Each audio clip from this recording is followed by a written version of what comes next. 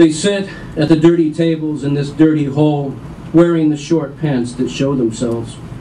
They smoke and laugh, and some of them seem frightened of their own police as they are asked one at a time into the front area to be questioned. Soon Bassam will be as well. Twice he has checked his pockets, and 3 times he has inspected his license to make certain it is the one from Florida, not Virginia, though his part will be activated in Massachusetts.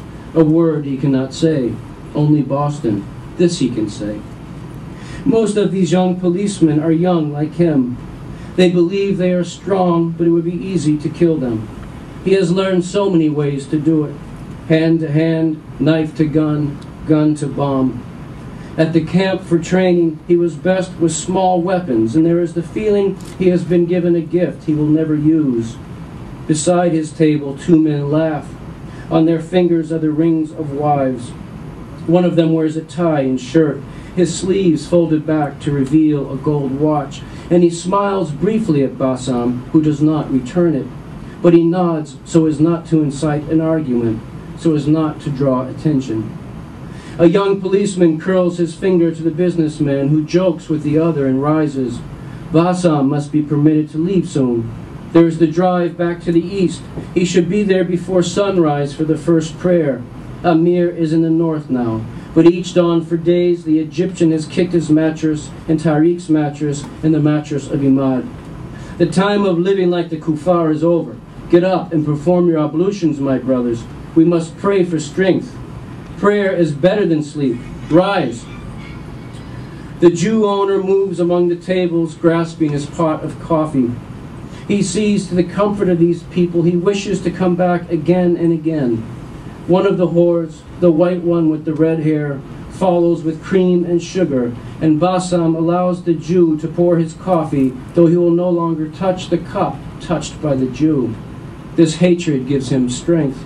This hatred that was so pure and clear in the disciplined months in camp, the hatred that began to weaken in Dubai and has weakened further here in this Florida with its heat and all the women who each day show so much of themselves. Amir has moved them to many places: Delray Beach, Boynton Beach, Hollywood, Deerfield.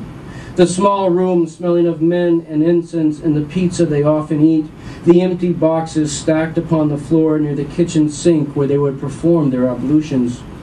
But moving so much has kept them united. Bassam and Imad and Tariq like one man now, a shaheed with 3 heads, but one heart, one heart. With Amir they had enrolled at gymnasiums in each town, places where the kuffar go to keep their bodies as well maintained as the Grand Dam and Le Mans and Duster Bassam and his brothers had driven in their old nothingness. At the first one in Venice, because they knew nothing of lifting weights, the gym manager assigned them a trainer Amir ignored. He did not change into exercise clothing as the others did, but remained dressed in a collared shirt and pressed pants and leather shoes from Germany. He moved from machine to machine, pushing or pulling on whatever handles or bars there were to hold, sweating lightly, not speaking to or even looking at the woman trainer, Kelly, who tried to correct him. She was young, the age of Bassam, Tariq, and Imad. Tariq, that habit of never closing his lips fully, which makes him look stupid, though he is not. He stared at her body you could see so easily in its tight gym clothing, her uncovered arms and legs, centimeters of her flat belly too. And Imad, tall, heavy Imad, who back home had told jokes and laughed, which made everyone else laugh. Since the camps, he has grown quiet. His laughter turned to stone, and he listened to the young trainer talk as if deciding the most efficient way to kill her. But Bassam liked her brown eyes, her brown hair, how she had it tucked up into pins revealing her neck, how she smiled at him and touched his shoulder or arms or back as she instructed him. She was kind. He could see it and feel it. She was kind, as were so many others. Gloria, the real estate woman who found them their first apartment in Delray Beach. She was short and wore very much jewelry and lipstick, but she laughed at whatever she said and looked into Bassam's eyes with hers, blue and smiling, and he felt liked by her, even though she did not know him. It made him want to sit with her, a kafir and a woman, and sip tea and tell her things he had never told to anyone. She asked them their names and tried to pronounce them correctly, though she could not, and she laughed at herself, squeezed his arm, and he could not bear being in her presence any longer.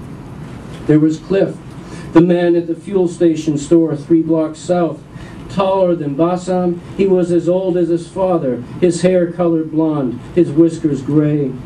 Upon his arms were inked figures of naked women, and when Bassam came in for more milk or bread or cokes, he asked how his studies were coming. Was he having any goddamn fun?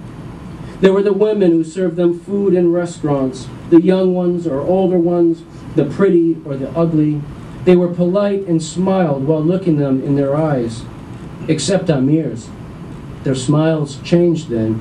They could see and feel his hatred for them, and Bassam had felt soft and weak and not worthy of the title Shaheed. These people should fear him too. He was prepared to do what he was chosen for. They must not doubt this. No one should question this. It had been months since their training, and now he and Tariq and Imad were back home. After the purity of camp, where daily they had fought hand to hand, where they fired the AK-47 while running, where they wired plastic explosives while reciting from Al-Anfal and Al-Tawbah, where they fasted and cleansed themselves, and where their softness fell away like fat from a lamb, it was difficult being once again in the dusty and idle streets of Khamis Mashat. Karim and the others wanted to race, to smoke, to gossip, to stay baboons.